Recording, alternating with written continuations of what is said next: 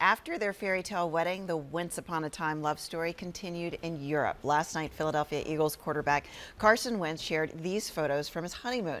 Wentz and new bride Maddie traveled to Greece. The two had those picturesque romantic dinners, but of course they also had to get in something more active.